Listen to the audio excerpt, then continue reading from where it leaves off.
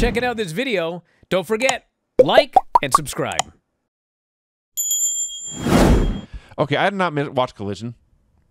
Please tell me they at least announced on that show that for the first time in 4 months there'd be a tag title defense. They did announce that Acclaimed were going to get... Because I remember this because they were doing a match, and the announcer spent the entire match arguing about whether Acclaimed and FTR should have a match to become #1 contenders. And I was fucking screaming at the TV that Acclaimed is already the #1 contenders. Nobody brought this up in all of this. It's like, why are we even talking about FTR? They won a title shot on TV. And so anyway, after that match, they announced, in fact, they're getting it on Wednesday. So that was a match. Yeah.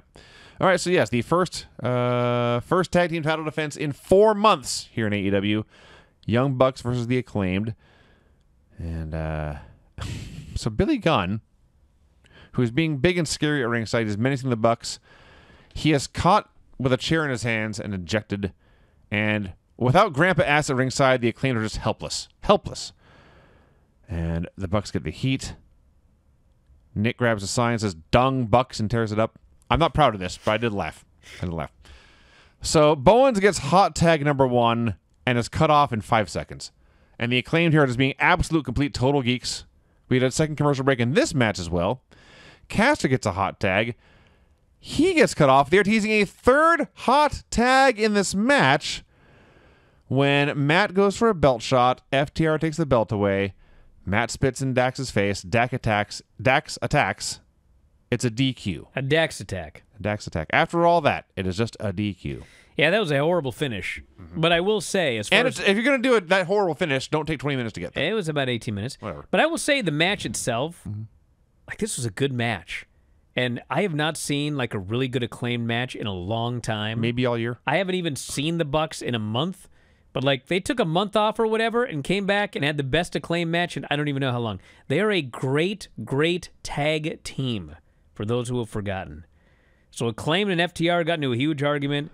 They cut backstage with Chris Daniels. This was a segment where he said FTR and Acclaimed on Collision with the winners getting a title shot at Wembley.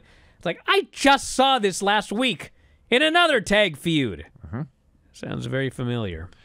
The whole program feels very much, let's get as many people onto the show as we can. Of course, it's instead Wembley. of let's book and build and promote the best match that we can. This is their WrestleMania. That's why they're trying to sell God only knows how many seats in Texas for All Out Texas next year. That's right. Or All In Texas. Yeah. Then we have the Bryan Danielson video package. It's so simple and it's so great. It's title versus career. They set this to Time of Your Life by Green Day, which is a goodbye song after all. They have clips of Ring of Honor, PWG, New Japan, backstage footage, meet and greets, some silliness, some seriousness. New Japan, eye patch back then, eye patch back now. All those great matches against some of the biggest stars in the world. Lots of handshakes, lots of streamers, and finally at the very end, yes, chance. This was a fitting potential retirement tribute to a guy who was, for a little while, the biggest wrestling star in the entire world. This is where I asked, did they hire an entire new production crew this week? Yeah. It was great. Then they played Machine Head. A great song. This was an incredible video package, and this show, I had some qualms about the main event match, but I will say that in general, this show did by far the best job yet of building up Bryan Danielson versus Swerve Strickland. Thought they did an excellent job on this show. So then Danielson is suddenly just chilling at ringside. And maybe it took him like 10 seconds to get him up on the big screen. But we're just looking at him. The crowd was like cheering, but not going crazy. And then they all start to cheer, and Danielson starts laughing. That was funny. Wheeler Yuta versus Swerve Strickland. First of all, I want to note Swerve is also beloved here in Virginia. And it came out, and this is a very non-Dynamite segment because they did not have a banger. He says, Swerve is our world champion. He is much higher on the totem pole than Wheeler Yuta. Swerve is main eventing a giant stadium show in 10 days. Swerve's going to beat his ass. And Swerve beat his ass.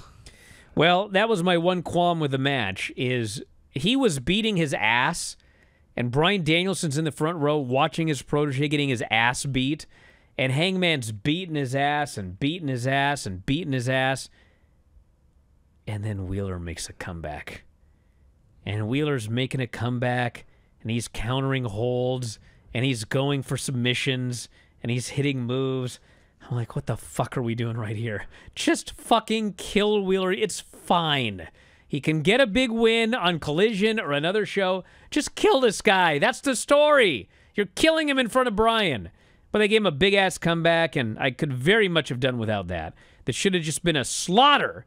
What this should have been. I actually wrote it was a slaughter. But it wasn't. There was a comeback. He got a near fall with the seatbelt. A cradle. It's not like he had a giant power move. He used leverage and technique to get him on the mat briefly. He had a dive. He did an ankle lock. He went for a seatbelt.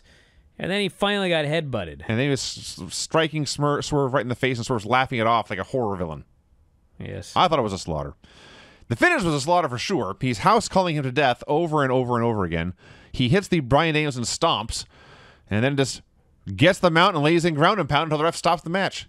TKO finish, which is awesome. And he won't stop punching him. Danielson hits the ring. Swerve bails.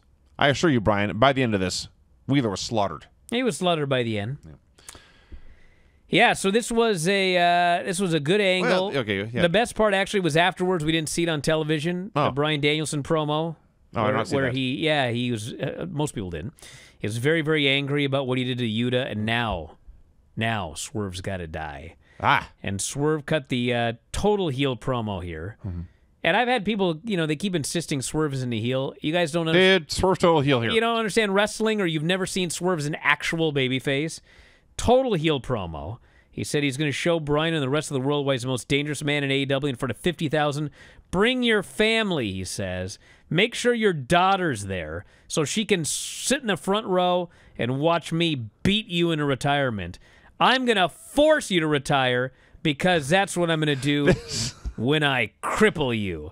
And the announcers point out that's the most horrible thing you can say to a guy in wrestling is you're going to cripple him.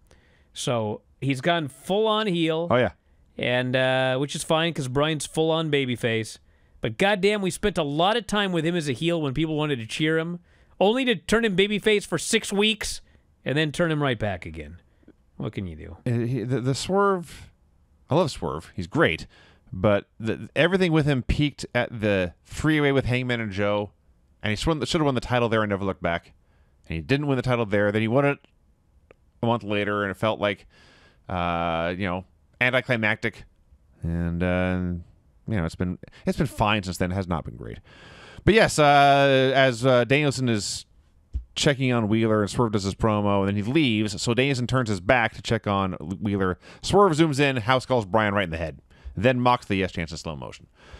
I think some people have never seen Swerve as an actual legit babyface. Remember when he was in Defy? Oh yeah. And he was like a full-on babyface. Oh yes. And he was such a great fucking babyface that when he went to NXT and then went to AEW and they had him a heel, I was like, what in the fuck are you guys doing? Why?